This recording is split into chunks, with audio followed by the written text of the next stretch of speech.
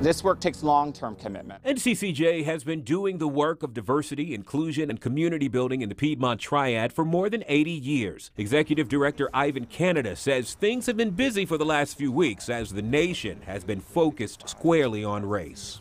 I think people are reaching out right now for a lot of reasons. I think people are wanting something to do. I think in this moment, we all are beginning to recognize what has been happening to people in this country, especially people of color, black people, in various systems. Their flagship program is called Anytown, a residential camp for high school juniors and seniors. A full week of intense focus on learning from and about people who come from different backgrounds. Before I attended Anytown, I'm going to be honest, my community was predominantly white that I was in.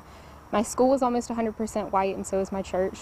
So I had never really had the opportunity to interact with anyone who looked different from me. That changed for Riley Green in 2018. On the first day, they did what's called a privilege walk. The advisors wrote off questions. So they started simple, like take a step forward if you grow up in a household with 2 parents. It's easy enough.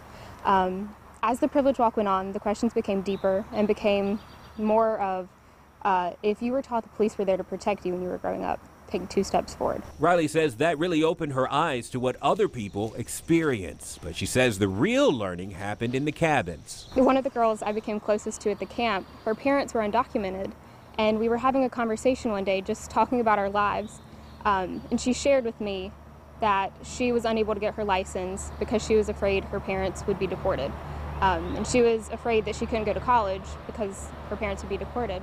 She brought what she learned back to her community and has taken it with her to UNC Chapel Hill. And one of the strategies we learned at Anytown was if you don't feel comfortable speaking up to a crowd, start with your friend group. So if someone makes an offensive joke, you can try to correct them and teach them why that may be wrong. NCCJ goes into organizations from small family-run businesses to multi-million-dollar corporations and large universities to teach those lessons through cultural bias training. We all know that in organizations, sometimes this work can be pushed off as a nice to have, or maybe as someone's pet project.